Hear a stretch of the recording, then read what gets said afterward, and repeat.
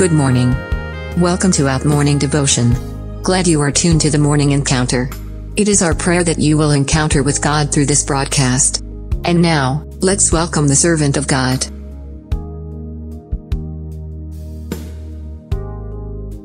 The Lord bless you, my dear viewer. It's really exciting to meet you here this morning. We bless the Lord for making it possible. And many thanks for tuning in to this program. We thank God for you. The Lord bless you. Allow me this morning to share a thought with you that I've titled, Stop Crying and Trigger Faith. Stop crying and trigger faith. Faith is supposed to be triggered. When we trigger faith, we evoke God's power to come at work.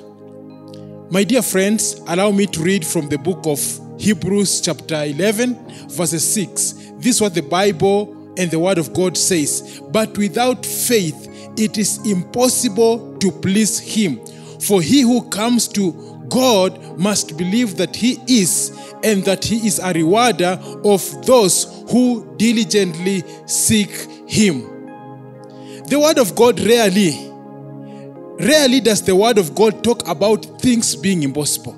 We know the Bible as a book that is full of faith and wonders, but rarely does the Word of God talk about things being impossible, except for this one event that is generated by faithlessness. It's only when faithlessness is mentioned that things become impossible.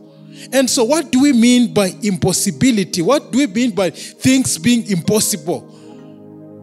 Being impossible means it means that it's unattainable. It means that it's unachievable. It is unthinkable. It means that the question is, that thing is just out of question. And so when the Bible says that without faith it is impossible, it means that when you don't have faith, when you're not when you come to that place of not exhibiting faith, then things are just unattainable. There's nothing that you can attract from God. When you exhibit faithlessness, things go from good to worse. They become unachievable. When you exhibit faithlessness, then the question is just out of bound completely. And so the Word of God says that without faith, it is impossible to please Him. It is completely out of question. You cannot please God without faith. God does not respond to cry. He does not respond to cries and complain. And here in Kenya, we are good at crying. When there is drought, we are good crying at the government. Saidia, serikali saidia. We are good at crying. But let me assure you this one. Let me just tell you first on that even that crying, without faith, God cannot be moved. If your cry does not come from faith, God cannot be moved. God cannot be moved by complaining. We cannot complain and hope that we are going to touch God's head. We cannot complain about issues and hope that we are going to move or please God.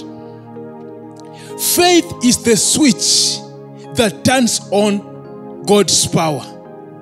Faith is the key that unlocks the doors of impossibilities.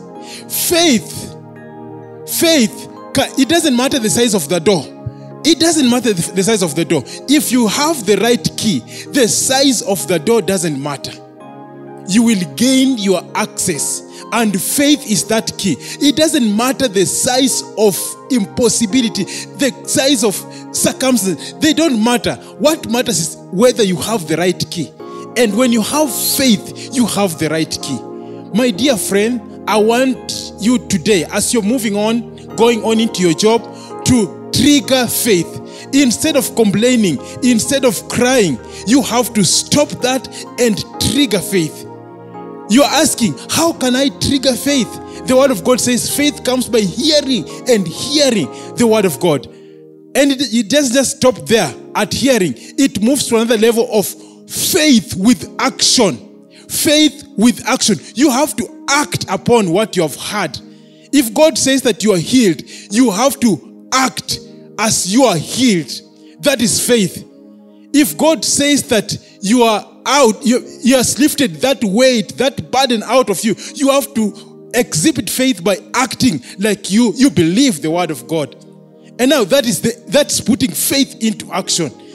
And as you do that, Jesus said in the book of Mark chapter 9 verse 23 that if you can only believe, all things are possible to him who believes. All things, not just a few, all things are possible to those who believe. Now look at the difference here.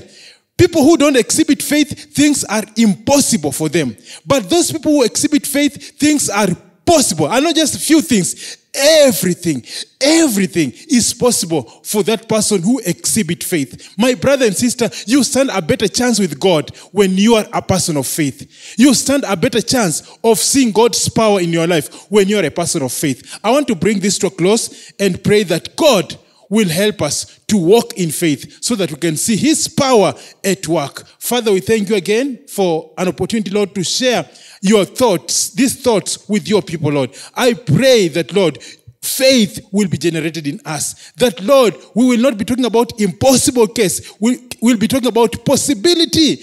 The word of God has said that with faith, everything is possible. Lord, would you do it for my brother? Would you do it for my sister? As they are going out, Lord, they are going to respond to your word, and faith is going to open the impossible doors in their door, on their way. We give you praise, Lord. We give you glory that this is the day that you've made. Would you shine? Let them see you as they walk in faith. We give you praise, for we pray by faith in Jesus' name. Amen.